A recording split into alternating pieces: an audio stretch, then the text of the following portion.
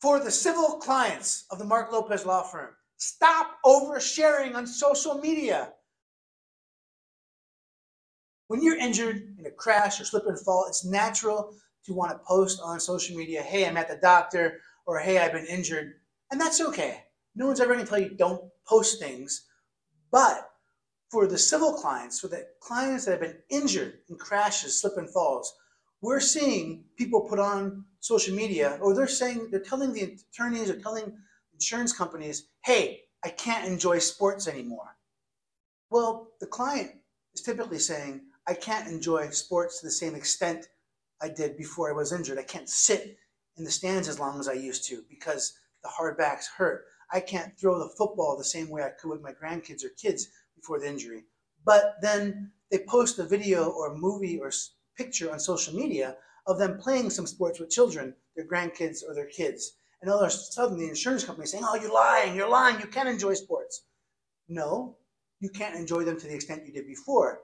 Social media has an ability to take things out of context and also to just make things look bad. Just be careful with the things you're posting if you've been involved in an automobile crash, slip and fall injury, or any type of injury.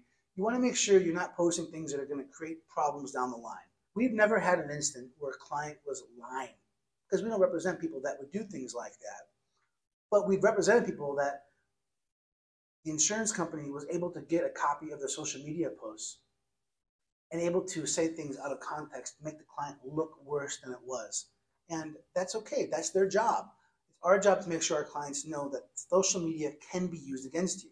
Some clients say, hey, Marc, that's not fair. I have a privacy right. They can't be in my materials. They can't be in my Facebook, Twitter, blog, Snapchat, whatever you're using. Yes, they can. A judge has the ability to order a subpoena for those companies to provide records of the media posts, including ones you deleted. So if you post something, there's no real point in deleting it, but be careful what you post.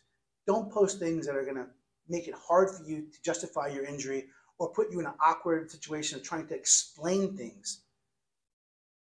Be truthful, be honest, and be careful with what you post. If you have any questions, give us a call, 317-632-3642.